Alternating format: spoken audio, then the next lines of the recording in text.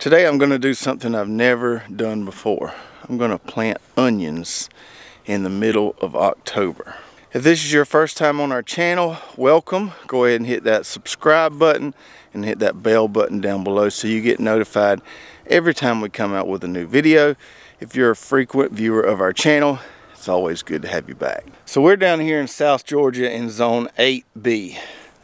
Which means as far as onions go, we plant what you call short day varieties. I'll throw the map up on the screen there so you can see what type of onions are suitable for your state or your region.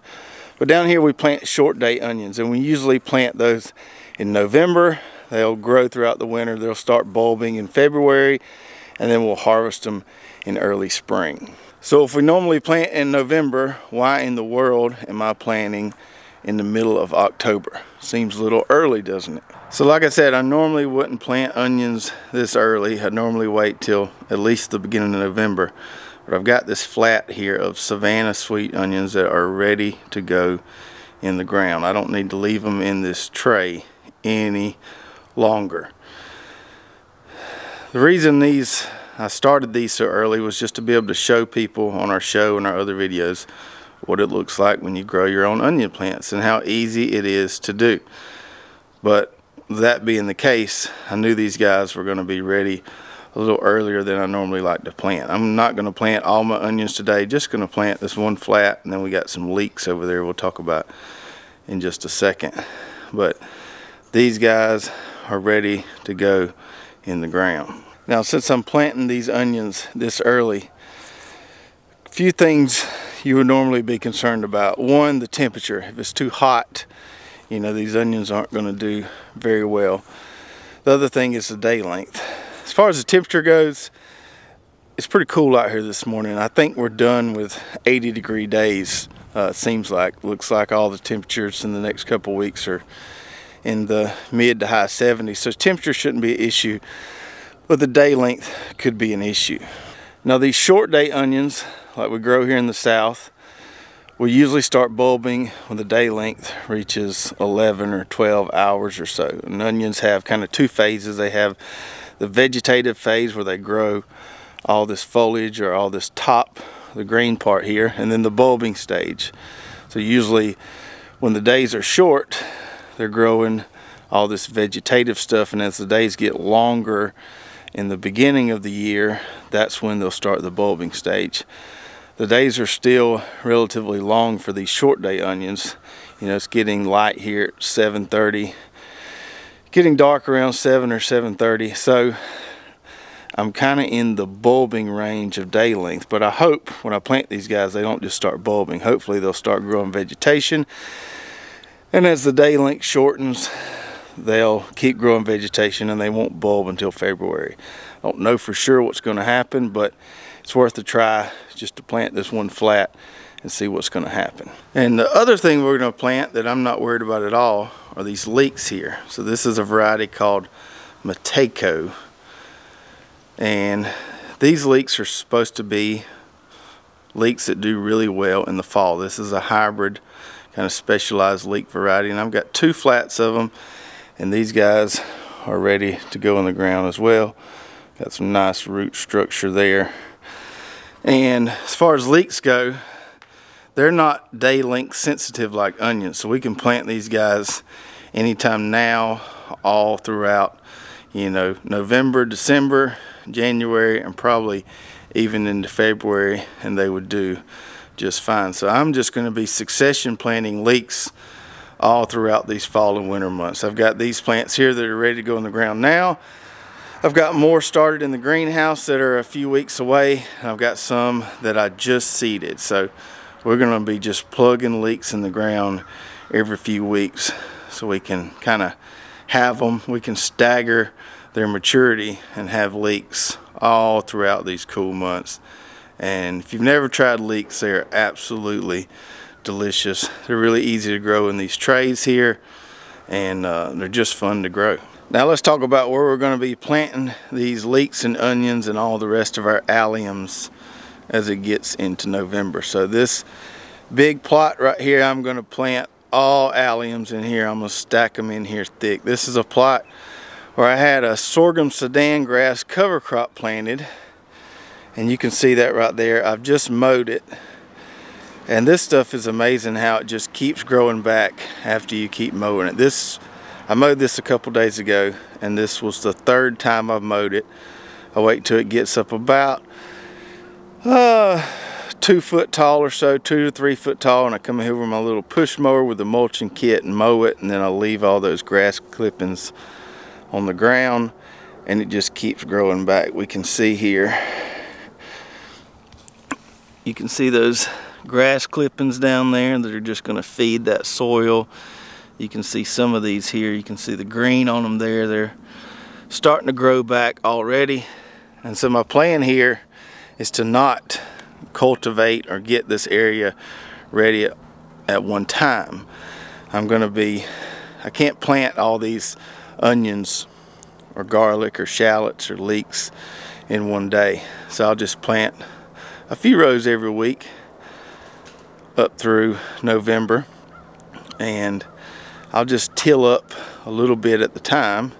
I'll let this stuff keep growing and keep just doing wonderful things for the soil, and I'll just keep mowing it until we get all the way to the end. So this is the spot here I tilled up yesterday for these 2 or 3 rows. I'm not sure how many rows I'm going to get, 2 or 3, and you can see where this sorghum Sudan grass was. It's just made some beautiful, beautiful soil. It's just really well conditioned. This spot here actually tends to be pretty hard because there's some clay in it from when a berm was built back in the day.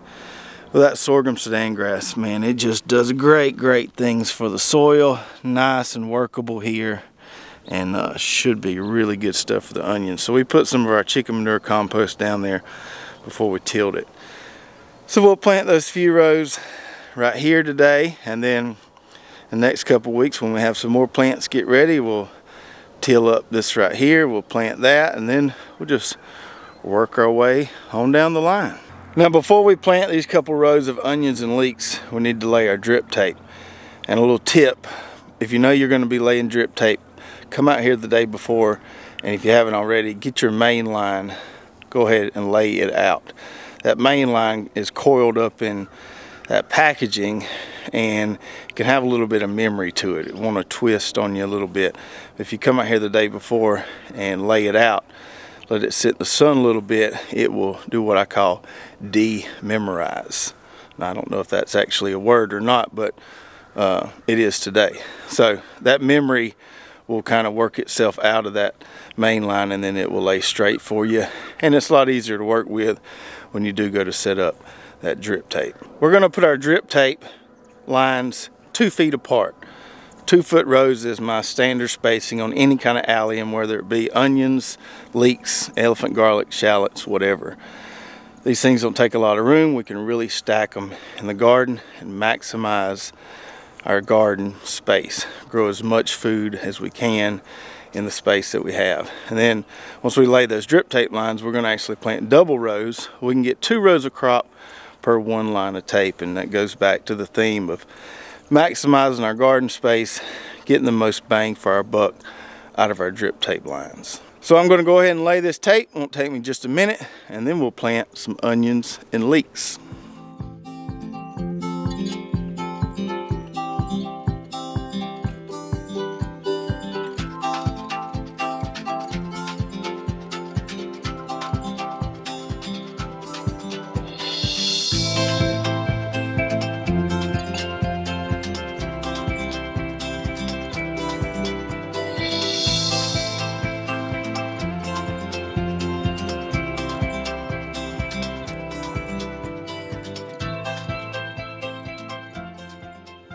Alright, so we've got our drip tape hooked up, it's buried, so our drip line is right here.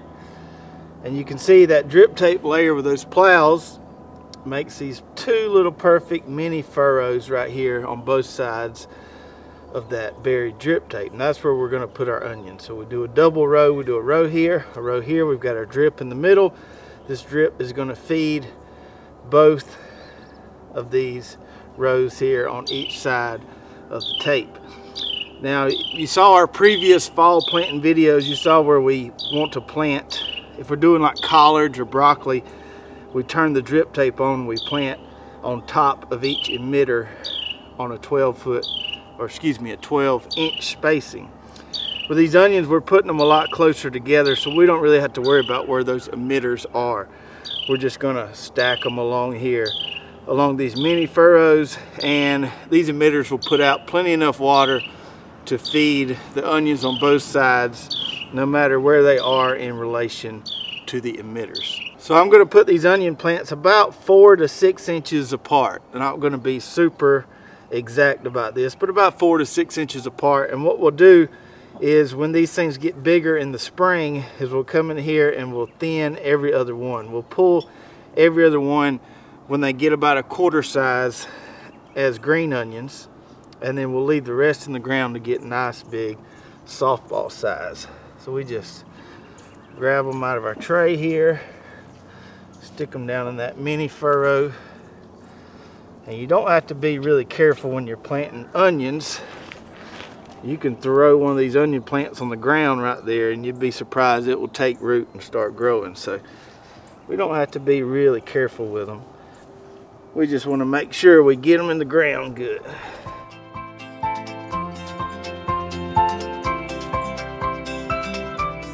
Tiger, leave them onions alone. Leave them alone. I just worked hard to plant all them. Get out of there.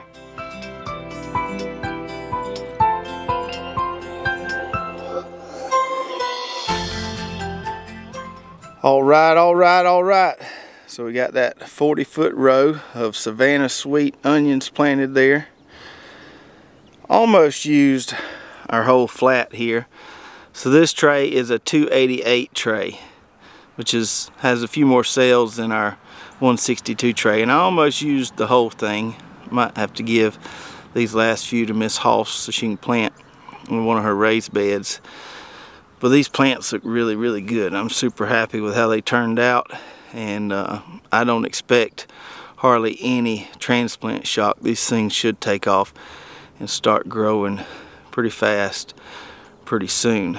With onion transplants, unlike say something like collards or broccoli where you want to keep that soil block there intact, with these guys, if a little bit of this dirt shakes off when you pull them out of the trays, is not a big concern, because when you buy onion plants from the store, it's just roots anyway, so we don't have to be near as careful with these as we do some of the other transplants.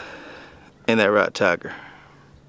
Now with our leeks here, we're going to do the exact same thing as we did with the onions. We've got our 2 little mini furrows there down that row.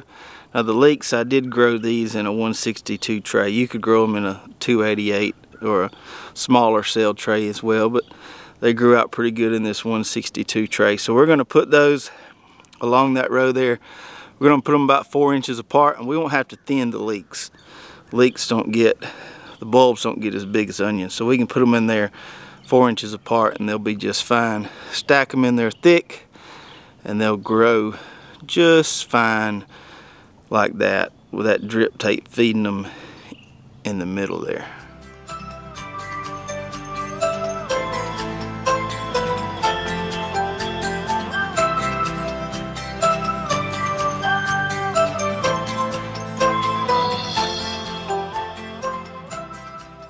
All right, so our leeks are down. We got this 40-foot row of these Matejko leeks planted there. Nice and pretty. I got me some labels here at the beginning of the row so I can remember what these guys are, because I'll be planting several different varieties of onions and a couple different varieties of leeks.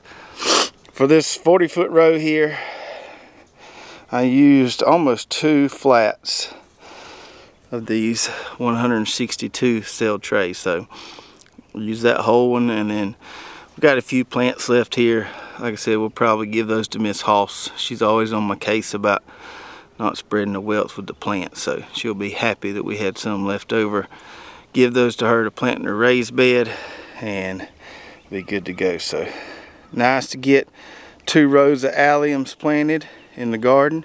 Still got a long way to go. Still got all that space there to put some more alliums in. We'll just do a few a week and we'll eventually get there. Now alliums, like these onions and leeks we planted today, are heavy feeders, which means they need plenty of water and plenty of fertilizer, especially nitrogen, once they get up and growing. Now I've got this drip tape in the middle, and that's going to let me give them plenty of water throughout their lifetime. I probably won't turn the drip on right now because that soil is still a little moist from, we got an inch or so of rain a few days ago, and we got a tropical storm coming in this weekend.